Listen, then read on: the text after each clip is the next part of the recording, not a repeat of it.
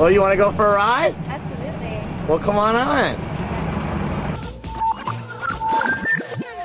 Now comes the analysis of the dust. This is the first step in an elaborate survey which will determine the amount of radiation in the sample. It's hard to get Americans interested in what happens outside the borders of the U.S. Do you think Obama does? Today, Michelle and I extend our best wishes to all those who are celebrating Nowruz around the world, in communities and homes from America to Southwest Asia. In the United States, partisanship is like religious identity, and it's a substitute for almost every other thing that, people might crave to fill themselves up with. Let me ask you a question. No, let me ask you a question. On this network is where we're having the debate. We have our knives out.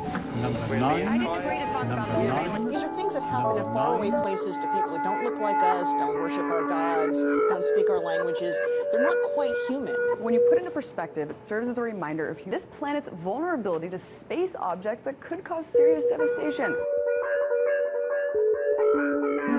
Number 9. Number 9. Number 9. But I'll just go over a few more.